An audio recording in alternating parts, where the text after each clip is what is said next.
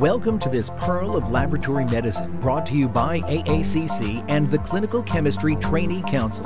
View this and many more pearls, as well as other free educational material at traineecouncil.org.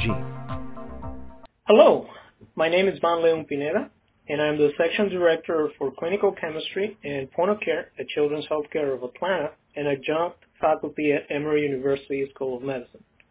Welcome to this Pearl of Laboratory Medicine on inherited disorders of the urea cycle.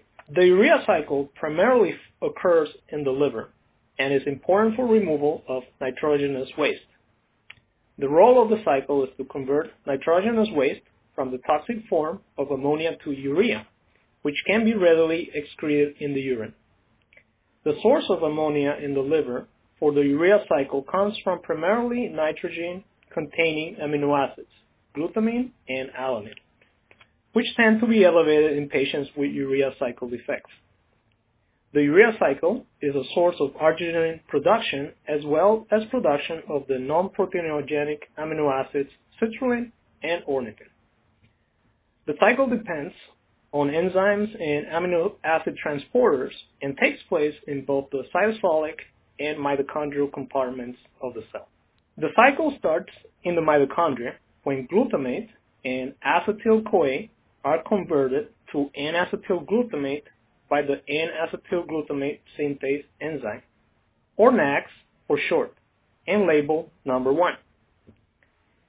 N-acetylglutamate activates the enzyme carbamoyl phosphate synthase, or CPS, number 2. CPS in turn catalyzes the conversion of ammonia, ATP, and bicarbonate to carbamoyl phosphate. Carbamoyl phosphate can be converted to orotic acid. Orotic acid is an important diagnostic marker for the distal urea cycle defects. Alternatively, ornithine transcarbamylase, OTC, third step, catalyzes the transfer of the phosphate group from carbamoyl phosphate to ornithine to produce citrulline. Citrulline then enters the cytosol from the mitochondria. In the cytosol, citrulline combines with aspartate, which is shuttled from the mitochondria by the transporter citrin. And with the action of the enzyme arginosuccinate synthase, in the fourth step, arginosuccinate is made. The next step, number 5, is the cleavage of arginosuccinate to arginine and fumarate by the enzyme arginosuccinate lyase. Arginine is then hydrolyzed into ornithine and urea by arginase in the sixth and final step. Urea is then excreted and ornithine is transported back to the mitochondria by the amino acid transporter ORNT1 to start another cycle. Urea cycle disorders arise from defects in the 6 catalytic enzymes indicated in the blue boxes or the 2 transporters, citrin and ORNT1. The incidence of urea cycle disorders, or UCDs, in the United States is estimated to be 1 in 8,200 births. The calculated overall average birth prevalence of UCDs is approximated to be 1 in 35,000, with 2/3 having symptoms in the neonatal period. The mortality rate is 24% in neonatal cases and 11% in later onset cases. Most mutations that cause UCDs or urea cycle disorders are inherited in an autosomal recessive pattern. Therefore, the risk of recurrence is 25% for parents of an affected patient. The exception is ornithine transcarbamylase or OTC deficiency, enzyme 3 in the previous slide, which is X-linked inherited and where about 15% of female carriers can develop symptoms that require medical intervention. The key feature of UCD's clinical presentation is increased ammonia. However, the absence of hyperammonemia should not rule out the suspicion of UCDs. Mild hyperammonemia can be seen with citrullinemia type 2 and arginase deficiency. Hyperammonemia can be triggered by metabolic stress, such as a protein load or infection-induced catabolism.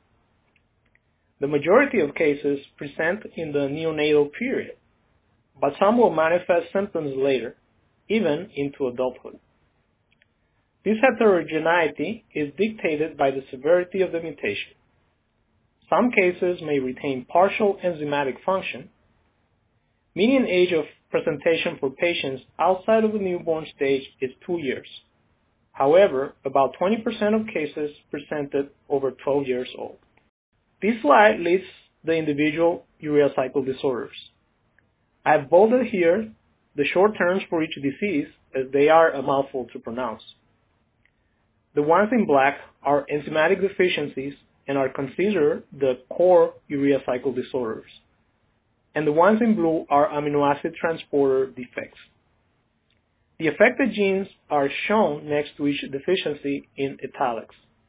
For example, in number 2, the disorder where the enzyme carbonyl phosphate synthase is affected will be referred to as CPS and is caused by mutations in the CPS1 gene. Similarly, in number 3, OTC is a deficiency in the ornithine transcarbamylase enzyme due to mutations in the OTC gene and so on.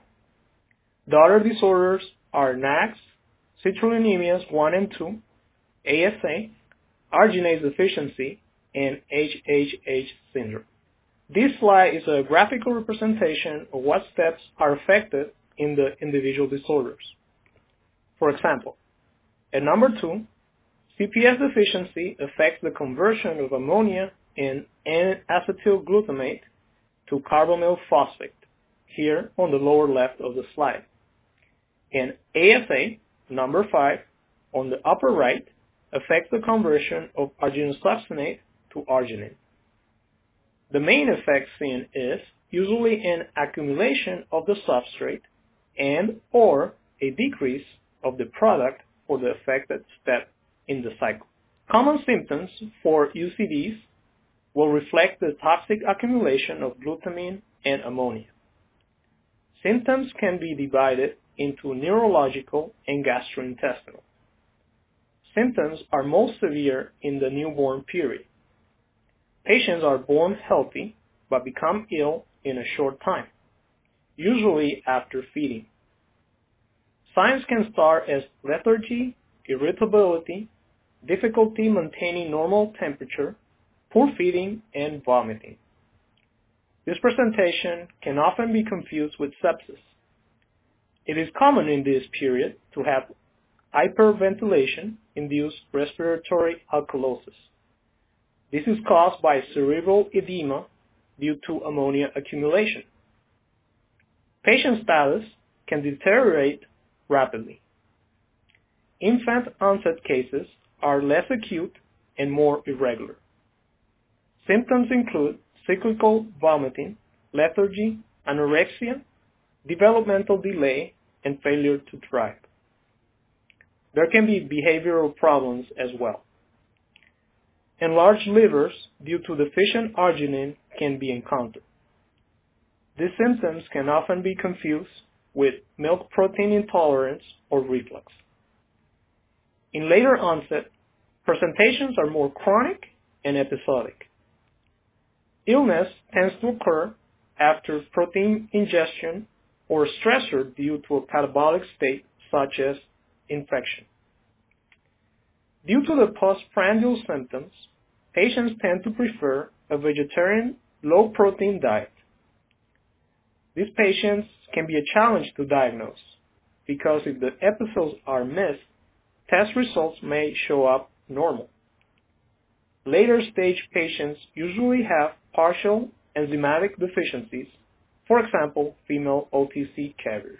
The individual disorders have some characteristic symptoms and signs. Patients with arginase deficiency present in later infancy to preschool years with delayed physical and intellectual growth. They can also have severe spasticity affecting the lower extremities. HHH syndrome, patients have universal delays in physical and intellectual development. Children with citrullinemia type 2 can have cholestasis and fibrosis, developmental delay, hypoproteinemia, and hypoglycemia. Citrullinemia type 2 adults can have regular episodes of elevated ammonia and psychiatric symptoms. In general, acute encephalopathic events can occur at any time and can be the first telltale sign of an urea cycle disorder, especially for those in late onset disease. For laboratory results, elevated ammonia greater than 100 to 150 micromoles per liter is a hallmark of UCDs. Hyperammonemia in the context of normal glycemia and normal anion gap is a strong indicator of urea cycle disorders. The biochemical genetic tests of blood amino acids and urine organic acids can be important in differentiating which specific UCD is present. The turnaround time can also be faster than molecular tests. The biochemical genetic tests are first line along with ammonia and can distinguish if the hyperammonemia etiology is UCDs or other genetic cause, such as certain organic acidemias or fatty acid oxidation defects. Lactic acid can help rule out disorders of pyruvate metabolism. DNA tests can serve as confirmation. However, due to their longer turnaround times, treatment should not wait for their results. For DNA testing, knowledge of the method limitations is important. For example, some next-generation sequencing tests may miss exon deletions, so a negative result should be followed up with another test if UCDs are still suspected. The most severe UCDs are usually diagnosed before newborn screening results are available, and not all UCDs can be detected. ASA and citrullinemia type 1 are part of the screen in all 50 states in the United States by detecting elevated concentrations of arginosuccinic acid and citrulline. OTC, CPS1, citrullinemia type 2, arginase deficiency, and HHH syndrome are part of some states' panels, but not all. Due to ammonia's key role in considering UCDs, I would like to cover some points that can affect result interpretation. Specimen collection timing is important with episodic cases because if the window is missed, so can the diagnosis. Heparinized plasma from stasis-free veins is the preferred collection, but arterial is acceptable. Delay in processing can lead to false elevations of ammonia due to red blood cell degradation of amino acids. The sample should be placed on ice and sent to the laboratory immediately as icing slows this degradation. The plasma is to be separated from cells and tested within 20 to 30 minutes. If unable to analyze promptly, freezing can stabilize the analyte. Rejection criteria include hemolyzed, lipemic, or gross icteric specimens, room temperature, or delayed specimens, as these can all cause interferences and false elevations. Reporting units can be misinterpreted. This is key in cases when the patient has been transferred from another facility. We have experienced cases where the patient's initial ammonia was performed at a different laboratory with different reporting units that were overlooked and caused confusion and delayed care. Abnormal results can be explained by the defects encountered in each of the specific disorders. To illustrate this, I have two examples. First, in the most common urea cycle disorder, OTC deficiency, the enzyme that mediates ornithine conversion to citrulline is deficient. Therefore, an accumulation of the OTC substrates, ammonia and glutamate is observed. SR-alanine and glutamate. Orotic acid is increased due to the backup, whereas citrulline, arginine, and urea are decreased. As the defect is early in the cycle, ammonia concentrations are higher than in later defects in the cycle. In the second example, arginase deficiency, the conversion of arginine to ornithine and urea is affected. Results will show a large increase in arginine concentration and decrease urea. Because the enzymatic defect is later in the cycle, ammonia can actually be normal or elevated, but not to the concentrations seen in earlier defects of the cycle, like CPS deficiency. In this table, I have summarized some laboratory abnormalities seen in the specific disorders for reference. The first column identifies the specific disorder. The second column indicates expected results for ammonia, which is not elevated in all disorders. Ammonia concentrations can vary depending on the disorder and the timing of collection. In the third column are expected results for urea. There is a decrease in the majority as it is the end product. The fourth column indicates amino acid results that can help distinguish one disease from another. For example, arginase deficiency will show a large increase in arginine concentration. The last column shows the expected results for organic acids with specific emphasis on the concentrations of orotic acid. Decreases in orotic acid are difficult to detect due to the limit in the analytical sensitivity of the methods. Treatment can be acute or extended. Treatment is initiated as soon as a urea cycle disorder is suspected and is concurrent with the diagnostic process. The primary goal is to reduce ammonia concentrations. Acute management consists of 1. Removing ammonia by pharmacologic scavenging and or hemodialysis. 2. Reversing the catabolic step by caloric supplementation and nitrogen restriction. And 3. Reducing the risk of neurologic damage. Fluid management can provide caloric supplementation, reestablish hydration and urine output, but has to be monitored closely to prevent worsening cerebral edema. Except in arginase deficiency, arginine can be supplied to prevent catabolism and to push the urea cycle forward. Pharmacologic scavenging of ammonia is usually accomplished by using sodium phenyl acetate and sodium benzoate, aka ammonul, which activates an alternative pathway for nitrogen excretion. Overall prognosis depends on the patient's age, severity of mutation, and the patient's condition at diagnosis. Prompt diagnosis and treatment can influence the extent of neurological damage, especially in the neonatal stage, which have the worst prognosis even with survival. For extended management, the goal is to prevent hyperammonemic episodes by a controlled diet.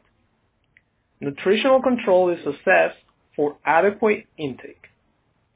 Diet management is a dynamic process throughout the life of the patient. Specific treatment differs depending on the specific disorder, which can include liver transplantation. Laboratory tests are important for the initial workup and for monitoring therapy.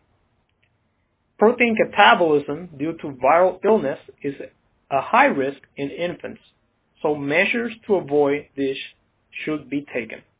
To summarize, the urea cycle is the metabolic detoxification pathway that eliminates ammonia. Inherited mutations can result in enzymatic or amino acid transport deficiencies that cause UCDs. Ammonia testing has limitations that can affect test interpretation, and biochemical genetic tests play an important role in the diagnosis of the specific disorder as well as in monitoring treatment.